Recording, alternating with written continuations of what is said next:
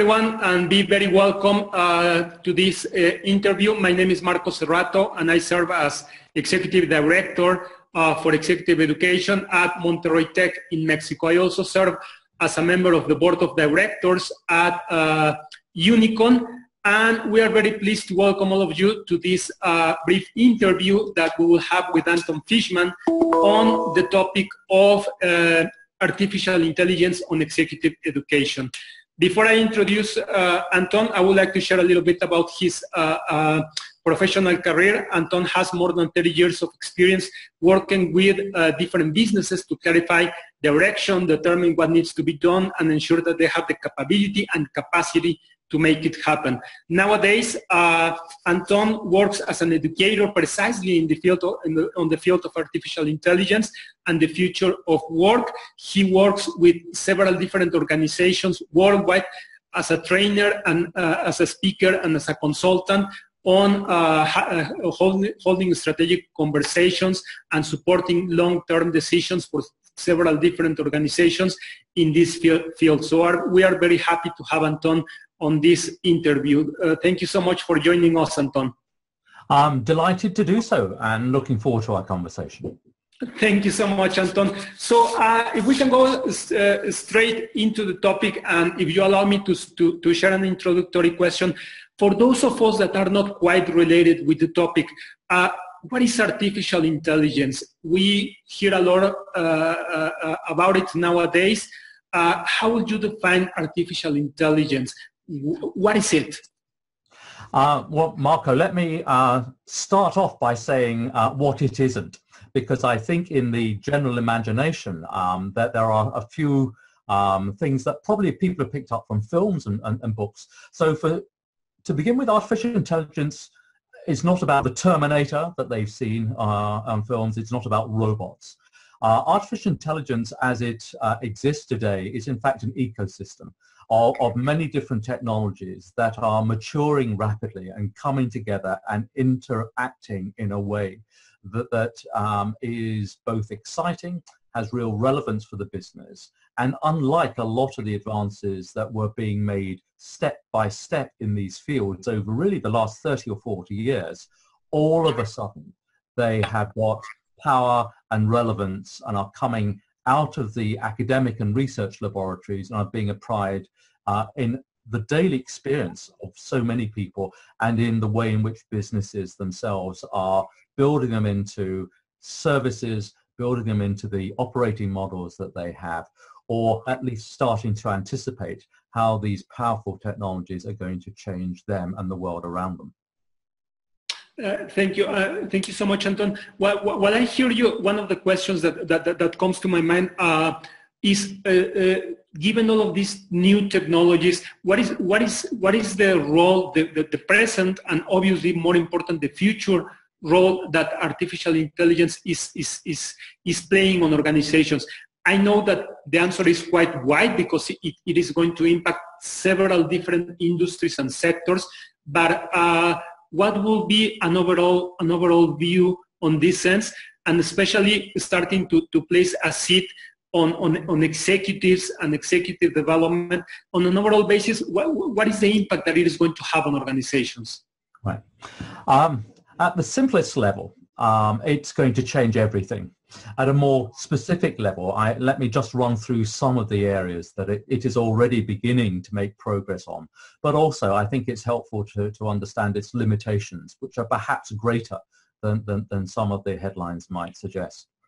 To begin with, we have got what is called narrow AI as opposed to general AI, which is the intelligence of a computer that will be as good as or better than humanity. We are getting many little examples of artificial intelligence or augmented intelligence being applied in very narrow but very helpful fields. And these include machine vision, where machine learning is being connected to cameras so that these smart systems can look at the world, can see what's going on, can comprehend, analyze, and make decisions about that. Now, in practice, this is being demonstrated in medicine with machine learning interpreting X-rays and looking at images at the back of the eyes to look for impending blindness on the one hand.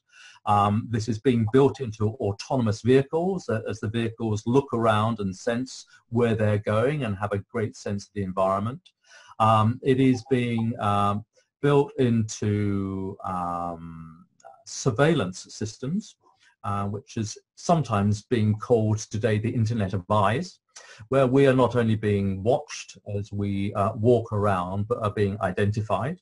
And some of these are, of course, benign and interesting, like Amazon's latest experiment of creating a shop, a supermarket, with no one working in there, but you go in and the cameras follow you, watch you, and see what you pick up and put in your basket, and you go out. And it knows what you've bought, and it knows who you are, and it knows what your bank account is, and it takes the money out. However, we also have surveillance systems from the police and others, and very potent examples are taking place in China at the moment, where something like 400 million people are currently being tracked every day as they move around cities. The benign interpretation is we have what are called smart cities, the automation of entire city environments as they watch where vehicles go, they watch where pedestrians go, they can see what's going on, they understand where there is congestion, whether there may be challenges and difficulties around moving transport around, but also in the same way they can also track anyone's place in that city and act accordingly. Within the field of visual imagery, of course, we have the simple but powerful visual search that the likes of Google and Apple have built in to their phones, so you can find images very, very quickly through visual search because the machines look at, see, tag, and understand what they see. And indeed, the analogy of this can be seen in many other fields where machine learning and intelligence systems are sensing their environments. So not just visually, but actually listening to the world at work. So we have very interesting examples of predictive maintenance where machines can now listen to machines, hear the change in tone that a turbine might go through, or a jet engine, or some aspect of production line manufacturing, and can anticipate by the shift in that tone the fact that it might be failing quite soon. And this sensing of data goes well beyond looking at things and listening to machines, but of course listening to us. We have the ability of computers and smart systems now to engage in conversations, whether it's Siri, whether it's OK Google, whether it's Alexa or other systems, we can talk to, make inquiries of, and be responded to in a conversational interface. Another set of data coming in, informing, if you like, the shape and decision making. On top of that, we also have the smart systems ability to pick up weak signals in noise, but weak signals that have real interpretive power. Whether, as I pointed out a little bit earlier, it's to pick up those little noises that will predict where machines fail, but likewise, if there's a huge flow of data, and this might be business information data or marketing data or information on the way that stock prices are trending, those weak signals can indeed predict and anticipate significant events, and the ability to make sense of data, to seek out and sniff out and find correlations that as humans we're finding really quite difficult to do or require considerable amount of analysis, is again enabling these smart systems to sense, identify, react to, and either make decisions or inform or shape or advise other decision makers. And these are being powered, as I say, by sensors, by remarkable advances in computing power, in the hardware and software that goes with that. And last but not least, in the extraordinary amount of investment that is now being made to translate machine research, artificial intelligence research, into very practical applications with venture capital and private equity and large corporations backing startups, setting up in-house development teams, and seeking to find ways to address problems which may not have been easy to solve before, but which are quite straightforward to solve today, or to find ways of augmenting products and services and ways of interacting with their consumers that are more efficient, more responsive.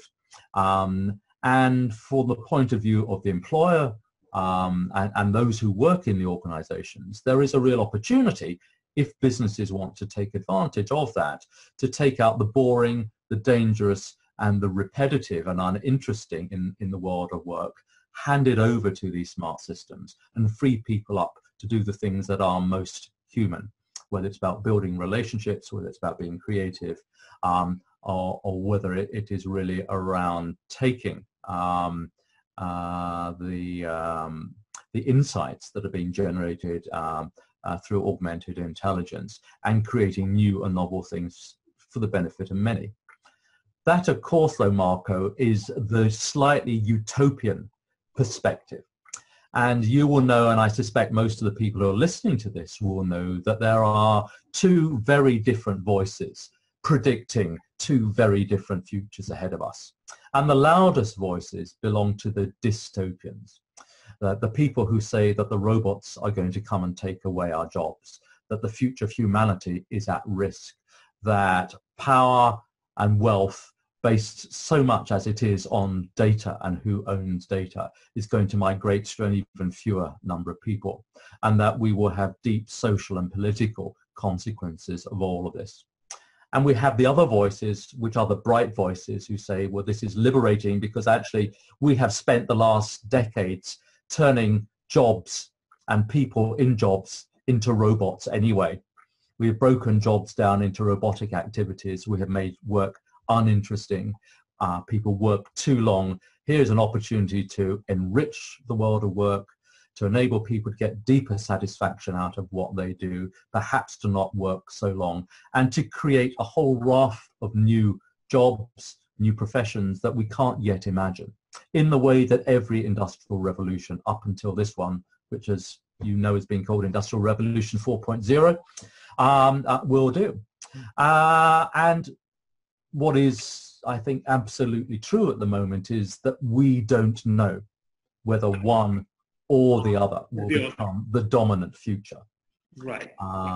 If I am a pragmatic optimist, I think that we will see both, but we're more likely to see the more optimistic future than we have the pessimistic one. But there is no doubt that virtually every job that you can imagine, that I can imagine, every industry, every company is going to be touched one way or the other, whether they make informed and committed decisions, or whether the environment, the business and the commercial and the competitive environment in which they work is going to be changed by this. And this, of course, at last takes me to answer your question, Marco, and I'm sorry about that, because what's this mean for executive education? The environment in which those who are either enrolled in your programs or will be your future participants is changing rapidly. The nature of leadership and the challenges facing leadership are changing.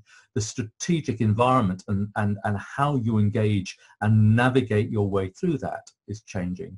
The skills and capabilities and mindsets that are required to be successful in that future are almost certainly going to be a variation, if not completely different, to the ones that we have today. And hand in hand with that, of course, is that the very, very technologies that we are talking about themselves can infiltrate and be built into the way in which you deliver learning and the way in which your own student bodies experience their engagement with you. These are things that we covered in the last Unicorn conference, and there was a great opportunity for me, and I appreciated that, to raise some of those issues and great debate around the tables. But it's not just the environment that is shifting, it's the nature of roles that is shifting, it's the way in which work gets done is shifting, it's the pace at which learning needs to take place. And it is often, and I think this is the challenge in executive education, trying to second guess prepare today for a world that doesn't quite yet exist. Those high potential individuals who are going to move up and grow and become influential in this new environment. Right, and now that you just mentioned that, Anton, speaking for myself and being someone that is related to the learning and executive development sector, as most of the people that are watching this webinar are, when I hear concepts like it is about identifying behaviors, it is about identifying patterns, it is about watching, it is about listening to us on an individual but on a group basis, identifying trends. The two things that come to my mind are, first of all, this is going to change the way leaders are developed, because what is going to happen in the organizations is that as you described it, jobs are changing, functions are changing, value propositions of the organizations are changing. So if we claim to be developing executives, educating executives, developing leaders, we have to be aware of this. So it is about the what. But the second part that comes to my mind is also not only on the what is relevant for those leaders to be developed, but also how am I going to transfer such knowledge, such capabilities, such competencies, whatever I want to develop on those leaders. My point is, it is not only about the what, but it is also about the how. And it is what I know that the artificial intelligence is going to have an impact on the education world, because you can use all of these technologies on the learning process. So I would like to hear your thoughts on the what, but also on the how. Sorry to cover both things at the same time, but I think you cannot see one without talking about the other. Okay. Let me try to focus on the what for a minute, and then I'll go on to the how. So if you think about what executives will need to be doing, say, in the next 3 to 5 years, and then what they need to do beyond that. I think if you are an executive in a small startup, this is one of the most exciting times, because these technologies enable you to reinvent the. So let me answer this by focusing on the what's just for a minute or two, and then some of the hows. I think the what's are very interesting, because I think that the executives, depending on the sorts of business they are, have got some very exciting but actually very important decisions to focus on, and change management processes to lead in the next few years. If you are a senior executive, a founder, a CTO, an investor in, or part of the startup team in a small business that is building artificial intelligence and machine learning to disrupt industries. And we are seeing these emerging right, left, and center, whether they are machine learning and artificial intelligence driven insurance company like Lollipop, whether they are creating services that were once delivered and owned only by professionals such as lawyers or accountants or financial advisors. So we have artificial intelligence lawyers providing services to the public. Where you have got these startups there, the entrepreneurial journey, the opportunity to seize the moment, the ability to disrupt, build a brand rapidly and take it to market is both exciting, challenging, and actually there is, of course, a whole range of things they need to be able to get right, because you can't be an amateur in that space. So there's an interesting series of what's. Now you return to the established businesses. How do they respond to these disruptions? How do they respond to that? If you are leading and running an insurance company that employs 30, 40, 50,000 people, 20,000 of whom are in a call center, and your competitor has 70 people, none of whom are in a call center, none of whom are claims handlers. They have no actuaries because all of this is done by smart machines. How do you change your organization? How do you respond to it? How do you reposition your offer to emphasize the human? How do you drive efficiencies in a way that utilize some of these technologies but can't copy the others? How do you manage the transition from a 30,000 employee organization to maybe a 12,000 employee organization with the right people and the right mix over 5 or 7 years? That presents another set of what challenges. And then it takes us to the how, which is how do you adapt? How do you find the right people? How do you plot your own career when your own future may now be blocked by a very smart system that's doing your boss's job? Someone said to me not long ago that virtually every professional, whether they are training to be a lawyer, whether they're training to be a doctor, whether they're training to be an accountant, are going to find that just above them in those early years of professional development, there are already systems in place or will be smart systems in place that are doing the jobs that their predecessors would have done with artificial intelligence audit, with artificial intelligence looking at document discovery in law, with artificial intelligence doing medical diagnostics. So there are challenges ahead in terms of how we manage our careers, what future careers look like, and how we adapt continually to these new environments. And so the things that I'm sure you and your colleagues in Unicom are focusing on the how, which is learning agility, curiosity, the ability to make use, if you like, of information that is provided for you perhaps in real time learning, bite-sized learning, curiosity about the world are the things that I think are going to enable people to both navigate their way through, build some resilience to, in a sense, the blocks in expectations that you may end up where you want to be in 10 or 15 years time, but the route to get there may be entirely different to the one that your colleagues who have been down that road only 5 or 10 years before took. And then, of course, in terms of the how and then the adaptability, there is the wonderful opportunity on the one hand, or the scary opportunity on the other, which is that you might end up having to do something that you've never done before in jobs or industries that never existed before.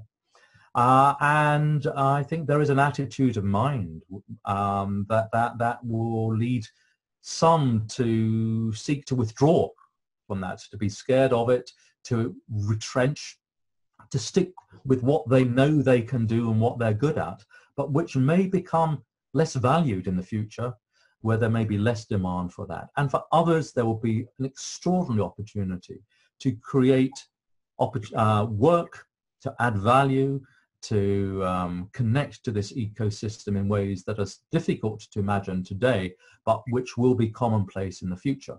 And if I just give 1 or 2 examples of jobs that didn't exist even 15 or 20 years ago, of which we have many, who ever thought that the world would be full of web designers, right, and user experience designers?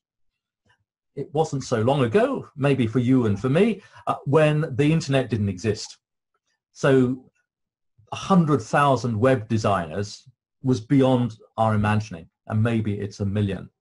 And we can take almost any one of these technologies, whether it's a way in which the music industry has been transformed by giving to every young teenager in their bedroom the technology that only once existed in the most expensive recording studios. Right. And the same thing is happening with AI. Much of the technology in terms of software is being open sourced. Google and Amazon and others are open sourcing a lot of their APIs.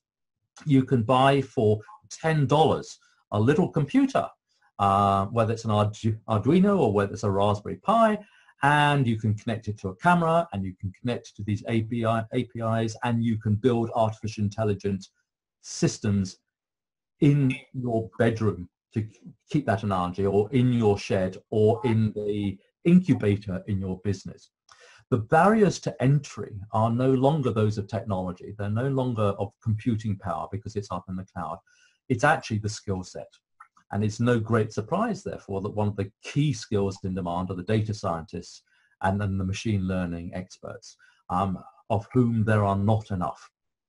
And so, again, because my mind is going like this, to take us into education, we have got the incursion all of a sudden of large-scale learning through organizations like Coursera, Udacity, MOOCs that are coming in. And we must remember that Coursera and Andrew Ng, who set that up, was initially set up with one purpose in mind, which was to teach the world how to become programmers in artificial intelligence.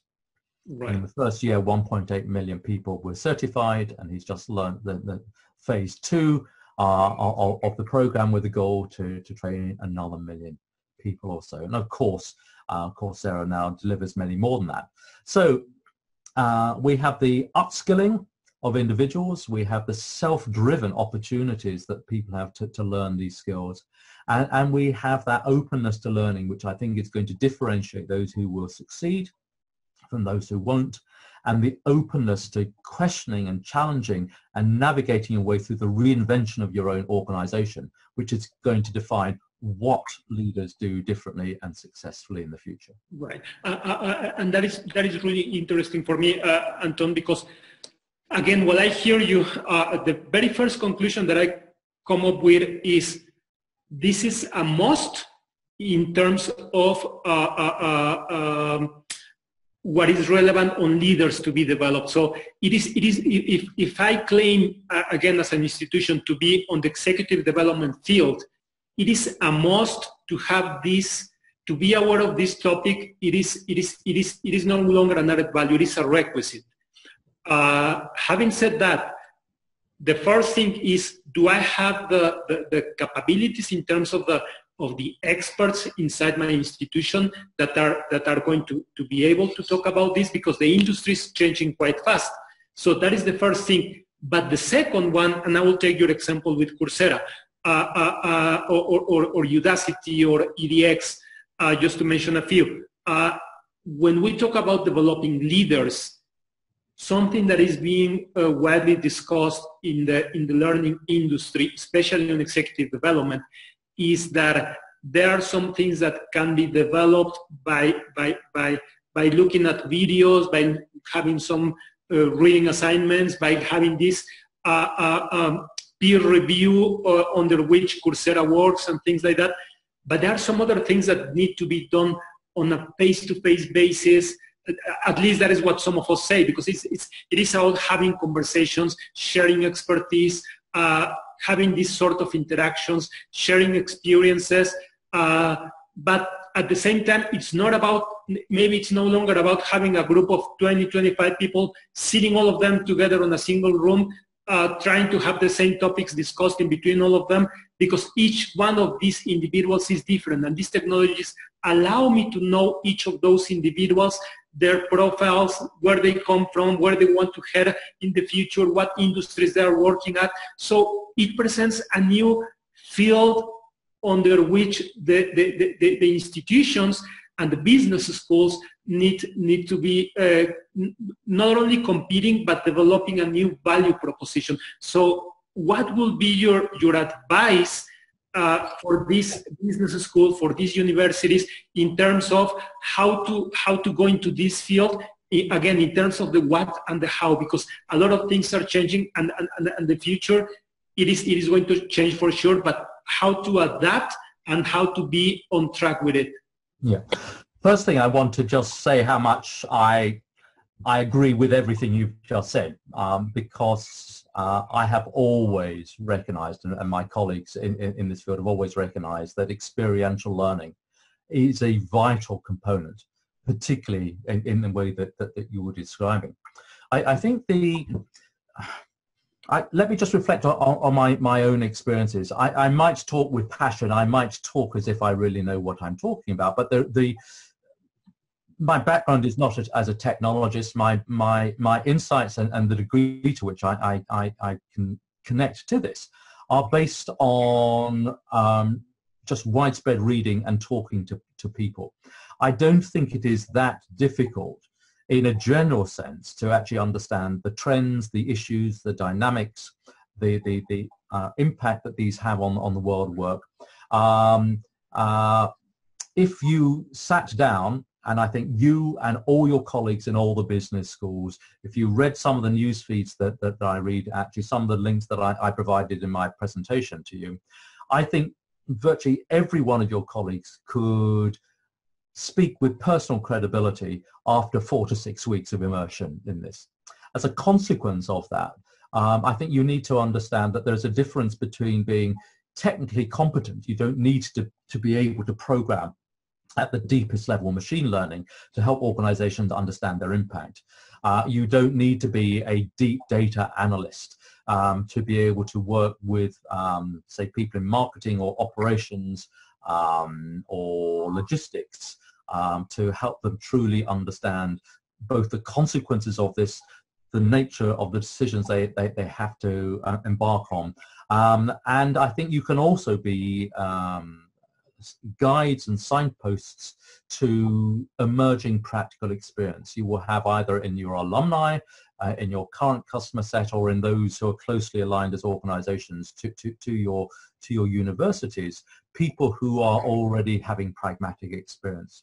If you can bring together those who have started the journey of incorporation, those who are part of innovation engines who are driving this, either because they're starting up as alumni, businesses that are driven by machine learning, or because they're experimenting or embedding these in their services. So I think if you can bring people together, if you can perhaps help them become sufficiently educated to understand the consequences, if you get them to know and understand the difference between the deep reality of these things and the hype that they read about or salespeople will push them that's there, so they can make informed business decisions.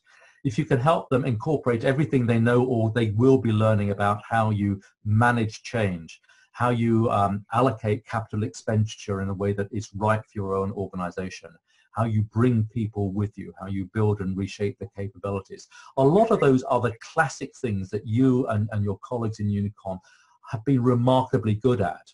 So it's not about reinventing everything that you do, but it's about how you infiltrate, how you incorporate, and how you reframe some of those in the shape of the future that we can already predict. And I don't think it is about discarding so much of what you're good at. It's about how you adapt, how you color, how you inform, and to keep on doing the things that you do most valuably. So you need to know yourselves, you need to understand your value proposition, you need to understand how you're differentiated from those mass distribution of learning on the one hand. And I suppose the one other thing that is key is that and I think this has been quite clear for a little while, but these smart systems put this into perspective there. We will never be able to learn, read as rapidly and remember as accurately all of the body of information that these smart systems can do. And therefore, the future of our alumni and our graduates is not based on how expert they are and how they can prove to the world that they know in a way that others don't. Expertise and deep knowledge is not going to be the differentiator. It is going to be those softer skills. It is going to be the how, and it's actually going to be the way in which human and your alumni's minds and brains collaborate with these smarts. And we, I think, are talking therefore about, on the one hand, diminishing, if you like, the status that we give to experts in the field, and raising the status of those who have the most human of qualities, those who can build collaborative teams, those who can sense and see opportunities, those who can demonstrate leadership, those who are good contributors to other people's projects and programs, those who are open and innovative, those who care for and can relate to the needs of others and build relationships in the ways that can't. And not worry too much that there is a little box somewhere that is smarter than you in terms of the amount of data that it can recollect, because humanity will be smarter than those boxes for many, many years to come.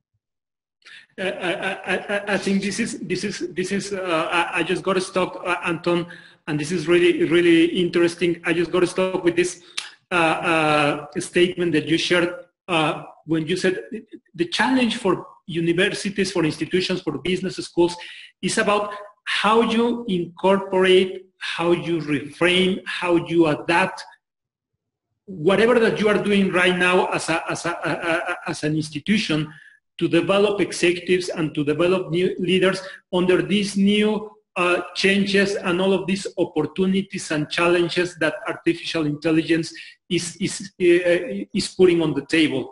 And you also mentioned it is about knowing yourselves and knowing how to transition.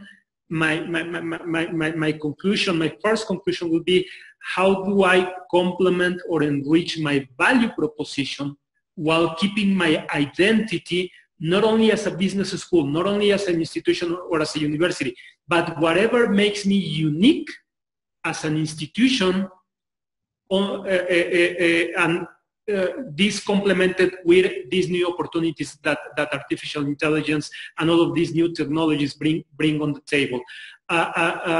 My complementary question, and in this sense, would be, what are the challenges, or what would be the risks if we don't fall into that in the short term? Is it something that must be done by institutions developing leaders, developing executives? Is there like a huge risk if we don't get into this? What is the trade-off in between getting too fast or being a little more cautious or careful while getting into this new trend? It's a good question. It's a remarkably good question. It's not one that I can necessarily answer well, because I don't live in your world.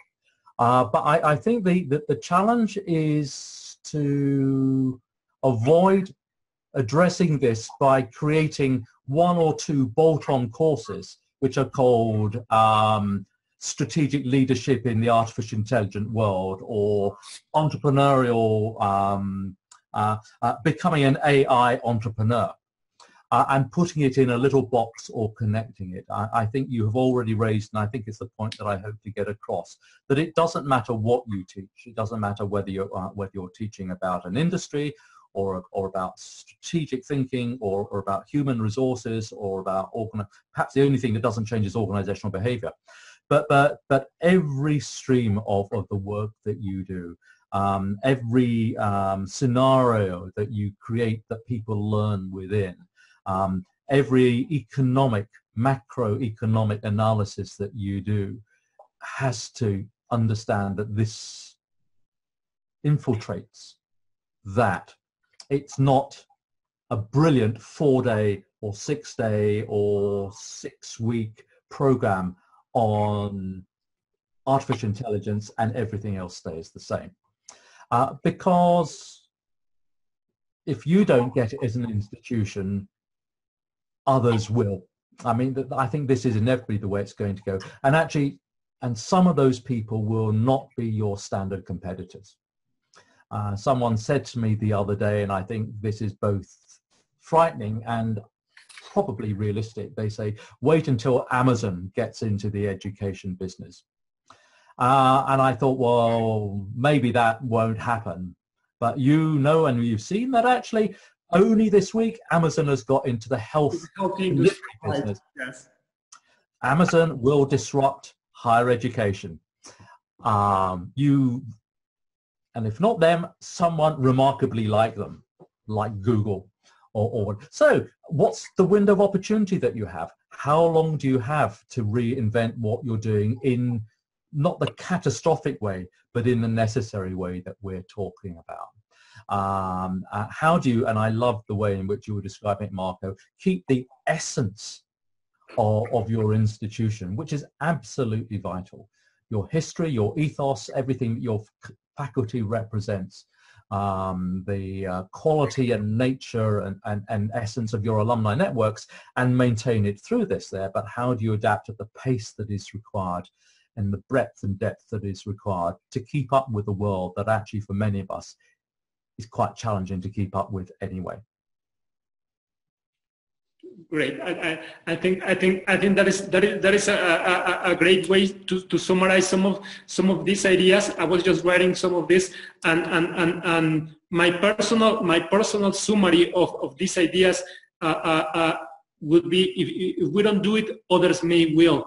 Wait until these big disruptive players like Amazon may get into the education or learning industry, just like Amazon just did with the health industry. There is this window opportunity that we have as institutions, how to enrich or reinvent whatever we are doing right now, while at the same time we are keeping the essence. And I think that is a really strong and also very useful message for all of our Unicorn members. We are almost running out of time, Anton. The conversation is really interesting. But if there is any thought or any final piece of advice that you would like to share with all of our Unicorn members, please feel free to do so.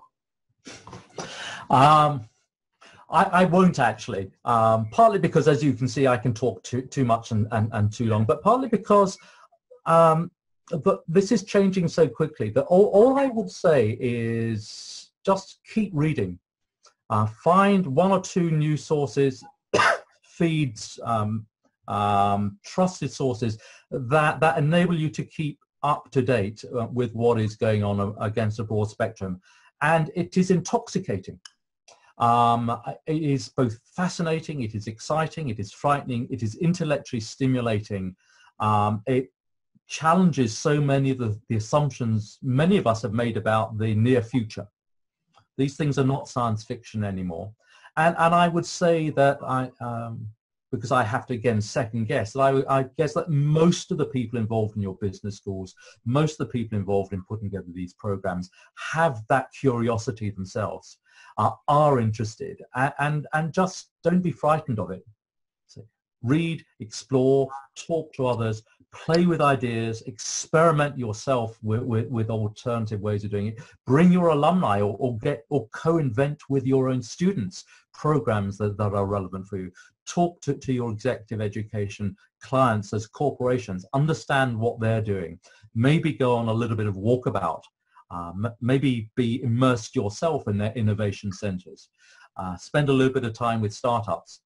And I can guarantee, if it's not 3 or 4 weeks in, it's 3 or 4 months in, you will have a degree of insight into what you can do, what the opportunities are.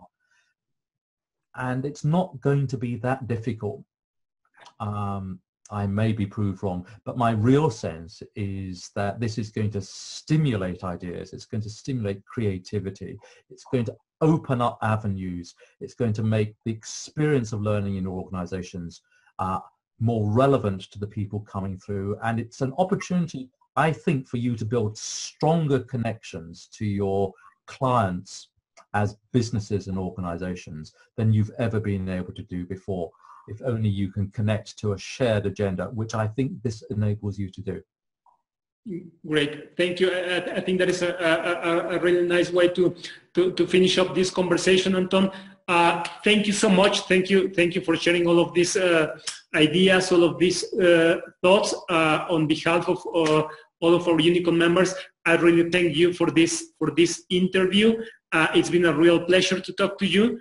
And to all of you that watch this interview, we will be glad to share Anton's contact information in case you are interested in making any contact with him.